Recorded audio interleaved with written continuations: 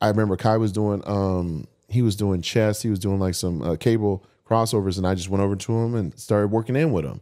Yeah. And I remember, and I have to ask you, but I just remember when I did that, everybody was like, yeah, because we thought you guys really did not like each other, like genuinely didn't like each other. yeah. Was that real beef? I feel like at some point it got real. It was real, I think, mostly because of our fans making it more real. Yeah. You know, like being in high school, you know, Yes. someone talks shit about you, Yeah. talk shit about me. Now we're at lunchtime looking at each other up. You know what I mean? Then by 3:15 start, you know, at school, we're in the parking lot getting ready to fight. And we don't know why.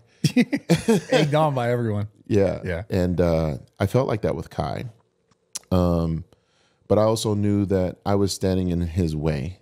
Yeah. And I have to acknowledge someone's angst, someone's, you know, anger toward someone who they're saying, this is the only mother that I have to beat to be the best in the world at something. Do you think he should have won an Olympia?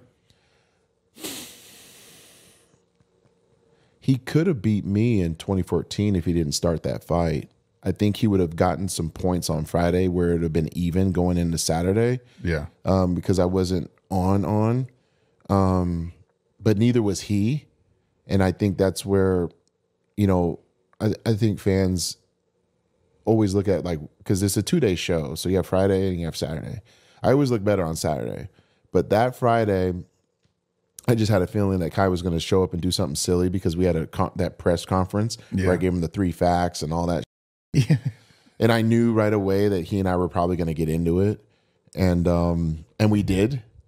And that made our bodies just completely washed, you know, just that cortisol shit. Bro, it was so bad. Yeah. I remember looking at him and I'm like, I know he's looking, damn, he looks like shit. Well, if he's looking that bad, I know I'm looking bad too. So yeah, we didn't have another comparison in that Friday. So I'd say the only chance he had was that year. Yeah. But look, I mean, he beat me at the Arnold Classic in 2010. I was up by 3 after prejudging. I lost by 7, which is a 10-point swing. I don't know how the judges got that one wrong. That makes no sense, by the way. Yeah. It's the largest point swing in bodybuilding history, just for context, in a 1-day show, 6 hours apart. So this is why I didn't go more into competing. I was like, it's other going on. Like, I don't, because it's just such a subjective sport. It became, well, it's subjective, but then it can be objective. You know, I think it's tough, man. Like, would you say that, I mean, clearly you've won. It's not like I'm not taking away anything of your winnings and what you've done, but would you say that sometimes they favor people more than others? Because I felt like that. I could say that they, especially early back then. I could say they could, because if you make it look easy for them to see something, right? Like let me backtrack. All right, so on a 2-day show or even a 1-day show, if you come out there and prejudging, you could just knock them dead. Yeah. And you really nail it, you're pretty much in the driver's seat unless you it up, right? Or unless if your body can't hold it, which is rare, I think. But I will say, when you give the judges an opportunity to with you because you didn't bring it in the first half of the show, oh man, all bets are off. Yeah. I think all bets are off. I think they get it right majority of the time. I feel like now they have to get it right. I think they have to now. I mean, you know, I would hate to be a judge right now because of social media. I mean, they get hate mail. They really do get hate mail. I was just with some of them this past weekend, and I don't envy them. It's actually sad, man, because a lot of these guys are like in their 60s, and these judges aren't like driving Bentleys and shit. You know what I'm saying? They're just doing it for the love of it, right? Yeah. And yeah, they've made a business out of it by promoting shows, but to sit there and judge, they're not getting paid what people think, you know, right. And to take that type of abuse, nor should they, even if they're getting paid $1 million, you know. I mean, they get called some really, because they've seen it. They're like, Phil, check this out. I'm like, oh, this is so awful. And you know what's crazy with this sport is that people can find you. Yeah. They can show up at your gym. Especially with the internet now. They can really, I mean, you can't really you can't just go up to the Lakers facility and wait outside for, you know, you just can't. Like, they got security and stuff. Like, you get your ass kicked, you know, but like out here, like, no, they'll find you at your gym. your store, whatever. So, but I will say the judges, I tell competitors this, I will never leave it close. Because if you think that they're going to, just because you won something before, that they're going to give you grace, please. They can't. They just can't. And I don't feel like I'm throwing anyone under the bus by saying this, but with social media, I've talked to some judges and they said, we don't look at the internet. I'm like, how can you not? Yeah.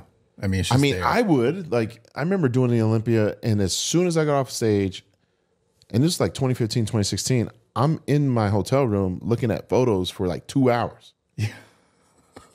Shaking my head saying, what the like, because you got like 5 different photographers. Yeah. Some use filters, some don't. Some catch, and they're only fragments of a moment in time.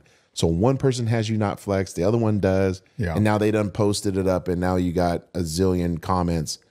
And then you're hoping that a judge doesn't look at this because you're like till the next show, to the next day. Right. Yeah. Because they could say, well, I could see this fan's point. Yeah. I can see their point. Do you think they would? I mean, that sucks though, because then they allow it's not necessarily tampering, but it's like you're changing the sort of perspective. You could change the narrative on anyone if you give them an image like that. I truly believe it. We're still humans, right? Yeah. You have to be one extremely disciplined person, which I do. Like I said, I believe the judges are very disciplined because you have to sit there. If I'm only on stage for like a few minutes, they're there for at least 3 hours staring at bodies. Yeah. You got to have a trained eye to get it right 99.9% of the time, sitting there for 3 hours, man. Like, referees don't get it right, and they're in the game. But, I don't envy them. I do think that for me, I feel like things got swayed a little bit because, this happened to Ronnie, this happened to Jay, this happened to Dorian. They just didn't have it with social media. Yeah. Dorian tore a bicep, tricep, consecutive years. And people had to wait 3 months until see the photos in the magazine to even bitch about it. So different. Right. Yeah, so different. Ronnie Coleman, they would say, okay, he's a little bloated this year, blah, blah, blah. But the results were already in. Jay Cutler, they would say, okay, his waist is blocky, he's like a fridge. But like those are things that people said online just because they didn't like him. Yeah. And maybe there was some truth to it, but that's them nitpicking out of these guys. Yeah. They're not talking about how Jay Cutler can't even walk through your fucking house, because he's so damn wide. You know what I'm saying? They're not talking about the quads. Yeah. They're not talking about Ronnie's back and his chest and his shoulders. And it's all negative.